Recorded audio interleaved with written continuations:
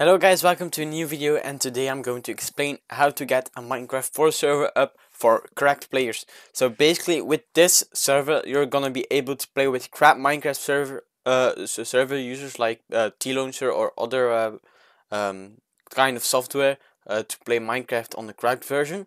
But you can also play with your friends who already have Minecraft.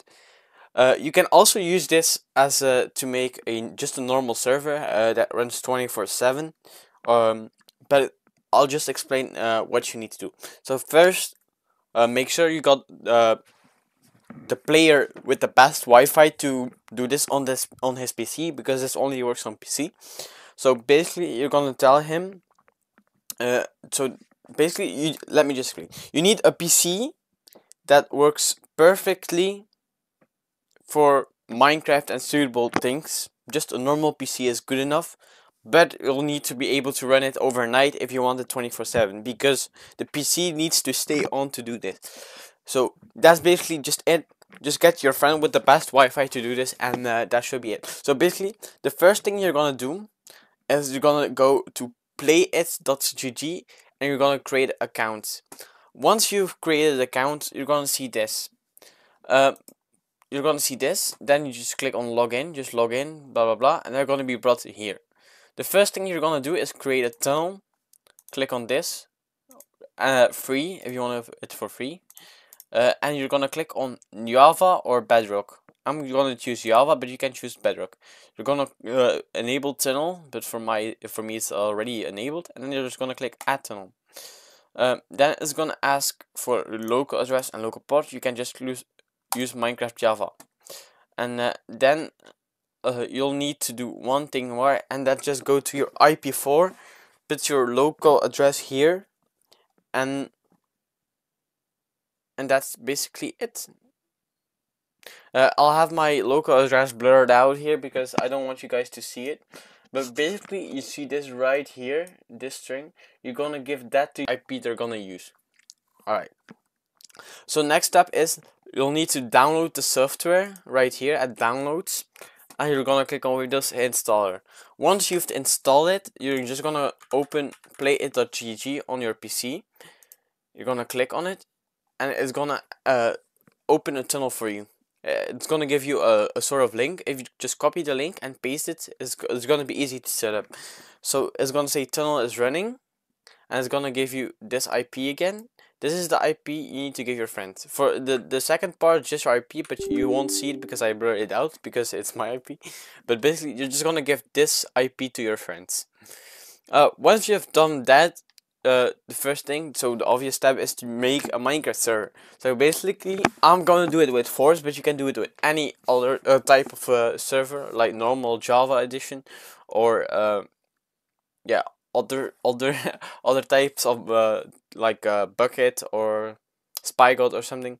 But I'm gonna do it with Forge. So first thing you gotta do is go to the official Forge server, or the Forge website right here, minecraftforge.net, and you're gonna choose a Minecraft Forge version which you want to play on. This is gonna be the Minecraft version which the server is going to be hosted at.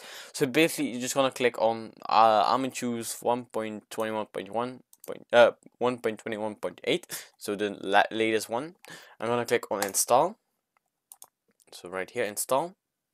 Don't click on anything up here because this is just ads. You need yeah, they need to make money somehow, so they're just going to do it that way. You're gonna click on skip, and it's going to install. Once it's done installing, you're just going to open it up, and there's going to be a screen like this. Just 1 second, let me hopefully this is done soon. It's done. I clicked on it, and it's going to open up this screen. The first thing you're gonna do is install client, because if you don't do that, it's not gonna work. So you click on install client, you let this install, and you can also click on, or let's just go to our how you call it, our thing here, make a folder, make it called server. You're gonna call it server, and you're just gonna put it right here or something. Then you're going to go back to Google. You're gonna click on download it again. You're gonna click on the install server, you're gonna click on here, you're gonna click on desktop, you're gonna click on server, and you're just gonna click on open, install, okay, and then it's basically installing the server for you. You're just gonna wait until everything's done. This is finished, just click on OK, let this thing finish really quickly, and you're almost done with everything yeah, basically you need to do. So let this install really quick. This is blurred out because it contains personal information for me and I don't want you guys to see it. So you're just going to see a lot of random stuff about things that's going to be cleaned up and which blocks and etc. is going to enter it. This is just installing the server for you. And once it's done, right here you can see it's done. You're just going to click on OK. You're just going to go out of everything and you're just going to go to the server folder. As you can see, there's a few things on here. There's going to be a readme. You don't need anything to do with this. The only thing you need to do is click on run.bat. Once you've run.bat, it's going to ask you for current Java is 17 but required at least 21. This is normal because it's the new version. But basically, I can't really help you further because I don't want to install the new Java. So basically, you're just going to listen to me carefully. So once you've clicked on run.bat, there's going to be a screen, I'll show it right now on screen, that you need to accept the EULA. EULA is some stupid rule or something, I don't know what it is exactly, but it's just some kind of terms of service. So basically you're just going to close out it and you're going to go to the EULA. There's going to be a text folder. Once you go into the text folder, there's going to be accept EULA and there's going to be false. You'll just need to type it to true, and that's basically it. You save it and then you close. Then you run your server again. So let me show it with this folder I made right here. You're gonna run your server. It's gonna be like this. It's gonna be a whole type of text, as you can see. I blurred some things out again because I don't want to see my information.